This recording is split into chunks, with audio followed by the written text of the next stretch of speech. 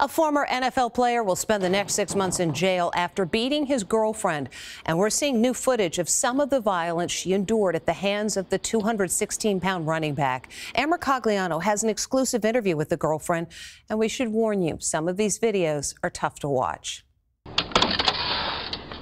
It's a former football star out of control. Open the door, Chris. I'm gonna break the window. Open the door.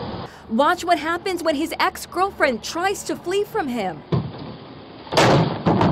Then the chilling just-released video shows former New York Jet Zac Stacy grabbing a windshield wiper. Give me my money, Chris. His ex, Kristin Evans, was at the wheel. What was that all about? It was an argument about rent money. The 31-year-old running back has just been sentenced to 6 months in jail after pleading guilty to criminal mischief. Zac, please stop. In this video, he picks her up and hurls her into a TV like a rag doll. He continues to abuse her in front of their 5-month-old son as she begs him to stop. Please, please, please. But Kristin tells me she did not want Stacy to spend a day behind bars. No one wants to put their son's father in jail. You don't believe he should be in jail?